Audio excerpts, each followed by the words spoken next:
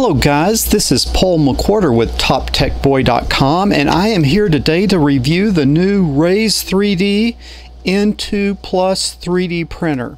Bottom line on this printer, I got it yesterday. I had it up and running in a half an hour, and initial response, 2 thumbs up. Okay, now let me give you a little background. First of all, I am not a 3D printer guru. I'm kind of a high-tech guru. I'm into all the latest technologies, from unmanned aerial drones, Raspberry Pis, Arduinos, you name it. I'm kind of a maker and a builder.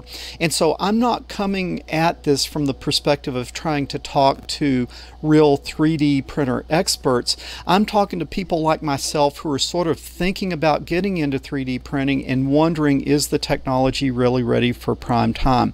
I've worked with 3D printers really for the last 30 years or so. I can remember when I was at the National Laboratories and we were doing product development there, that to do rapid prototyping, there were some 3D printers. We had those things worth hundreds of thousands of dollars and very, very complex machines. And so I was really excited in the last few years when it looked like the opportunity came up where you could have that type of technology at home for the sort of several $1,000 price tag. So given my history with 3D printers, I was excited to try some consumer level units. Had some really bad luck initially in getting a reliable 3D printer platform, but I'm happy to say that I really think that these guys from Raise3D have nailed it. So what do I like about this printer? Well, first of all, when it came, it was extremely professionally packaged and crated. Okay, this is a massive printer. Let me stand up beside it. This is sitting on the floor on casters. You can see that this thing comes up well above my waist. This is a massive printer.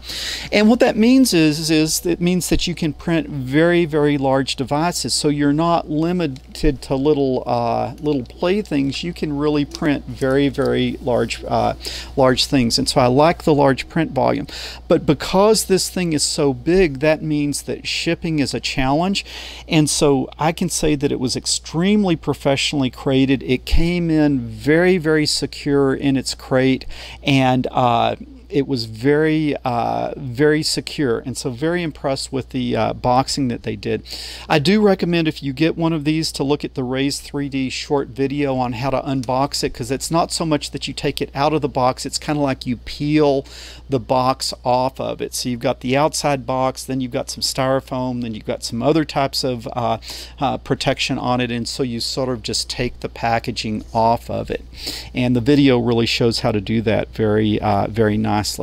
Other thing that was really nice about this is, I would say pretty much completely, there was no assembly required. It came already all put together and ready to run. I had it up and booted and starting a print in about 30 minutes, maybe between 30 minutes and an hour, to actually get the thing turned on and printing. And so that is how easy it was to get going. So what do I like about it? It's very elegant, man. You know how, like, if you get an Apple product, you know how Apple products are very elegant in all the little design details? That's what this printer reminds me of. It reminds me of an Apple device. It's very structurally sound. It's a very elegant machine. It's very, very well thought out. It's very sturdy. It just has that look and feel of a well-engineered piece of equipment. I started doing test prints almost immediately, and the thing just came out of the box with the standard settings working. I was eager to try things, so I did a few of these little little toy things like this, and a nut and bolt, and those things just printed right out. Then I started printing bigger and more complicated things, and those were working great. You can see now that I've got a vase that is going, and I'm printing the vase, and even though it's not finished, when I look in there, I am just really impressed with the print quality. I'm not even seeing any of the seams between the layers, and so it's sort of like they've got the technology to the point that if you didn't know something was 3D printed, you might not be able to just guess it by looking at the part. And so extremely, extremely high resolution. I had no problem getting the print to stick to the build plate. I didn't build rafts or anything. I just did a straight print on the build plate, and it's just working great. I like how they've done the build plate. It's like a piece of glass that's very flat, so that's good. You want a flat piece of glass, but then it has this kind of mat on top of it, and the mat, I'm sure they very carefully engineered to get the prints to stick to it. So for comparing this to some of my earlier 3D printers, it seems like they've really resolved this issue of getting things to stick to the mat well. Other thing that I like is, man, is this thing sturdy. I don't know if you can see. Let me see if I can point it out here. Let's see. I'm gonna have to move this. Look at those vertical axis threaded rods. Those things are like a ½ inch, and it looks like that they were custom designed. It looks like they were custom designed to have both sturdiness and precision. And some of the earlier printers I had, it was more like they had just gone to Home Depot and got some off-the-shelf threaded rods, and so I was just really impressed with the sturdiness of the Z-axis. Also, as you watch this thing, you can see that it's just silky smooth operation. There's no binding or jerking. It's just a silky smooth operation, the smoothest 3D printer mechanism that I've ever had. And then what you will also see is that it's very quiet. That I'm just sitting here just a few inches from this thing, and you can hardly hear it running. So very quiet, silky smooth, sticking to the build plate, simple to set up, just got everything going for it. Okay, so a little bit about what my interest in 3D printing is and why I was interested in getting a 3D printer. I teach engineering in high school. I teach 4 engineering classes, engineering 1, 2, 3, 4, and I was very interested in, while we do a whole lot of stuff with Arduinos and Raspberry Pis and drones and a lot of things that are electronically based, I wanted to start introducing a little bit more mechanical engineering into the curriculum. And so the problem is that if you start trying to teach AutoCAD, it's very complex, and it's not very satisfying for students because they draw something else, they design something, they design something else. And as a high school, you don't have tens of thousands of dollars to go to a machine shop and have those designs built.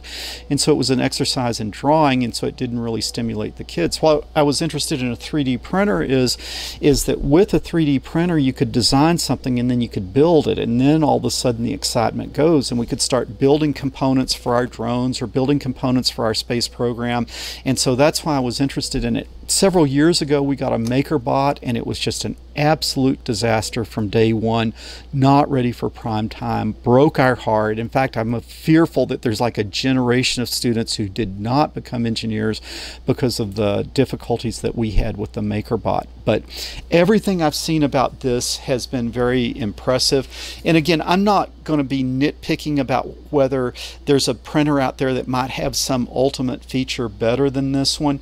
But what I'm saying about the Raise3D is that it is at a suitable level of maturity that I feel like it can be effectively incorporated into a high school curriculum. It comes out of the box ready to print.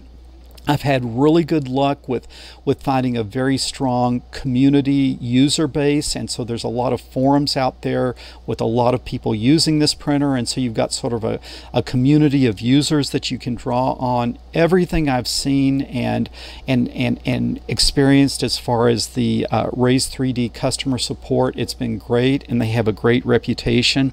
Very impressed with the printer. And so I'm going to give this a thumbs up, and I will be doing more detailed reviews and more detailed tutorials in the future. But for now, I'm just going to say it's a great printer. Massive print volume, very, very precise prints. You know, I'm just impressed with everything about it at this point. Okay. Raise3DR, if you're watching, you did a great job. Got a few little suggestions, a few little nitpicks, if you might say. The first is that I was impressed with how easy this thing is to get up and running and printing. But man, it would have been nice if on the printer itself, in the internal memory, if you would have had some already sliced little little demo prints that you could just kind of turn the thing on without even connecting to a computer and just hit print and print out like a little, you know, a little demo thing, because you're so excited to get the printer. It would have been nice to include some demo prints that you could kind of get a very early and quick look at the thing working. And so that would be easy to do. I just suggest that you guys do that, because, you know, you're very excited when you get this thing in and you want to as quickly as possible see it printing something. Okay, I'll commend you guys on your unboxing video. I found was very helpful, and by watching the unboxing video, man, I had the thing up and running in no time. That was a good job. What I will say though is that you kind of need something. You've got your quick start guide and your unboxing video, and then you've got your support forum where there's hundreds of different categories and all these different things. You need something in between those two, and basically you need something a little bit more like a user manual, because in putting it together there were a couple of things I was unsure on, and when I couldn't answer it in the quick start guide, then going to the forums, it was like kind of a hard thing to dig through and find the answer to my problem. This is just a little bit of a nitpick, but in your quick start guide, it was really unclear what you were talking about homing the X, Y, and Z axis, exactly what you meant. Like, you know, what did you mean by homing? Well, now I know what you do is you just hit the home button and it finds the home. You don't have to adjust it in the X and Y, it just finds it. But the instructions on the Z was really confusing, and I had trouble sorting through that. I'll try to make a video here pretty soon about exactly what you mean by homing the Z axis. We're not leveling the build plate, we're just trying to set the home position on the Z axis. Found that a little bit confusing. Man, if you guys would just put together a little bit of a wiki or a little bit of a manual that would have more information than your quick start guide, so that it would give you a first place to look when you need to dig in a little bit deeper. Okay, so two simple suggestions was include some test prints ready to print right on the machine. Second thing, give us a little bit more of a manual or a wiki to go through that has a little bit more details than the quick start guide. Third thing is, this is a pricey printer. I think we got the one with all the bells and whistles. It's the large one. It's the one with all the bells and whistles, and I think we were getting pretty close to $4,000. There's something probably more in the $2,000 to $3,000 range if you get the smaller unit. But what I'll say as far as the price goes, yeah, when you buy the fully decked out one, it's a little bit on the pricey side, but with my experience on other things, there is nothing more expensive than a cheap 3D printer, okay? Because when we got that MakerBot, oh my goodness, how many hundreds if not thousands of dollars we spent on filament for prints that failed in the middle, and upgrading this and upgrading that and getting this and getting that, trying to get the thing to work, and then just the hours of instruction time lost on it. And so, yeah, this is kind of a little bit of a steep price tag, but as far as being an educator, I think that it's worth every cent of it. Let me just show you a little bit here. The other thing is the control software. I've talked about the printer. Let's talk about the software that comes with it. I'm going to a screenshot now of my computer, and it's just the control software is just very elegantly integrated with the printer. It just took me a couple of minutes to get it installed and up and running. And what I really like about it is, sitting here at my computer, I was able to hook to the printer wirelessly. Just took me a couple of minutes to get the computer and printer to talk together wirelessly. And then what I get is I get this really nice dashboard here that shows me everything that's going on with the printer. You can see the design that I'm printing out. You can see in red how much I've printed, and how much more I have to go. You can see that this print has 10 hours and 46 minutes left in the print. It's showing me the nozzle temperature, it's showing me the heat bed temperature, it's showing me all the details of my print, and that is really slick. This thing is so slick that I started this print yesterday and the printer was sitting across the room. I was actually able to come in and hit the pause button, pause the print, unplug the printer, move it across the room, plug the printer back in, boot it back up, and then hit resume, and it just started right where it had left off. And so that is just a really slick, cool feature. So guys, I am really impressed with the Raise3D printers. Again, even if you don't get this fully featured one, the thing that I've seen is that these guys know how to make a product. They know how to make something that really works, and I am really impressed. And a lot of the same technology is in some of their smaller and less expensive printers, and so it's really good.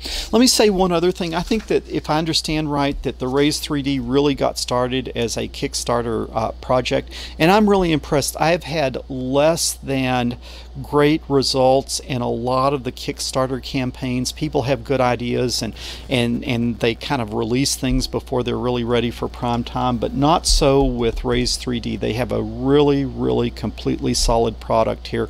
Very impressed with it. If you guys are thinking about 3D printing, I recommend that you look into Raise3D. Really happy with it. Again, this is Paul McWhorter, TopTechBoy.com. If you guys like my reviews, think about giving me a thumbs up. Think about subscribing to the channel or sharing this video with others.